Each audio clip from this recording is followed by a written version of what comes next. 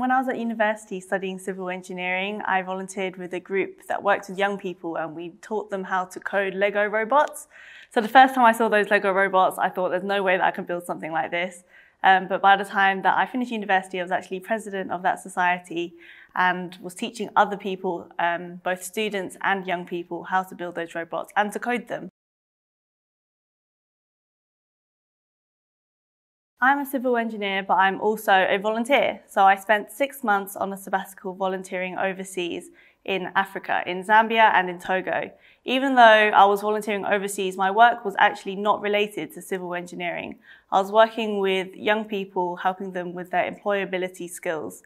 This is something that I wanted to continue since I've been back in the UK. I now sit on some panels and groups involved with a number of charities to support their international development and youth work.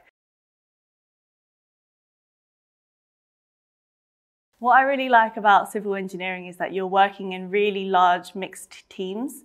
So each team is made up from people of all different disciplines, whether they're project managers, 100 different types of engineer, or the client. And you're all working together for the same goal, and I find that really motivating. The first time I heard about civil engineering was doing work experience on the Crossrail projects, and I wish I joined the industry a little bit earlier so I'll be able to work on that project as a fully fledged civil engineer.